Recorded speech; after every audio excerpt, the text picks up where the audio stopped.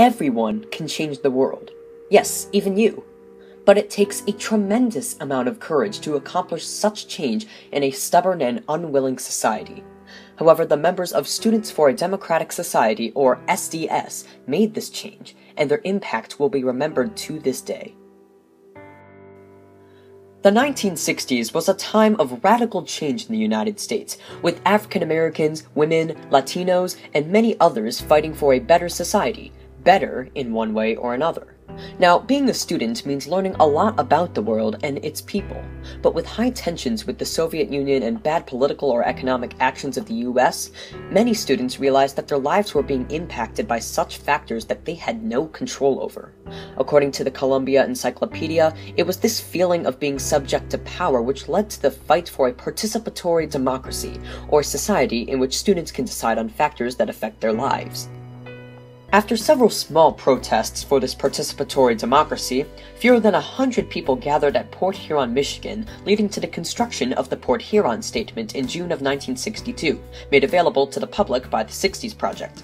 This manifesto begins with the words, "We are people of this generation, bred in at least modest comfort, housed now in universities, looking uncomfortably to the world we inherit."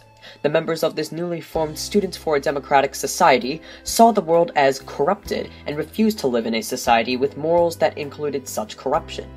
From this point on, SDS became a leading component of the New Left during the 1960s, which chose not to accept what society valued as morally correct, such as fighting and civil rights restrictions. However, it was not until 1965 that the power of SDS took off. According to the Oxford Companion to American Military History, with U.S. entrance into the Vietnam War having nothing to do with the U.S., new leftists became furious.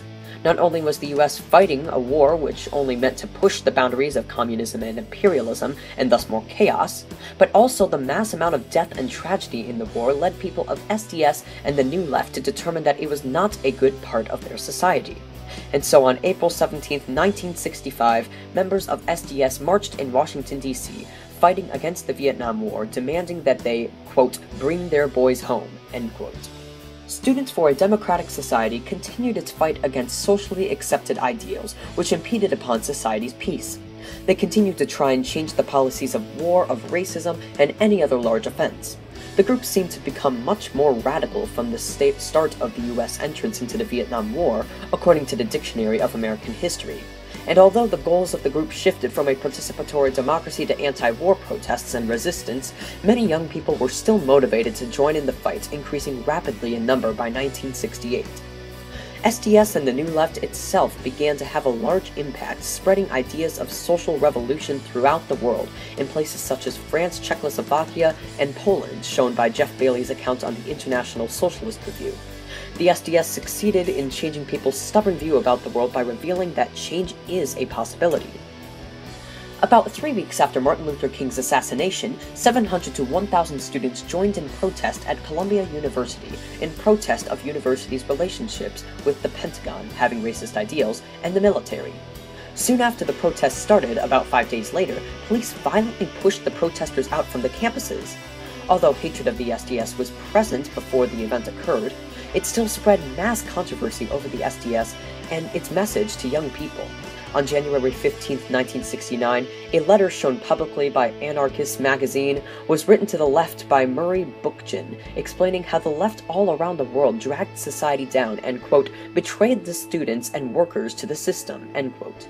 Ideas such as this split society in either appreciating change or mocking rebellion. This split soon became present in the SDS itself.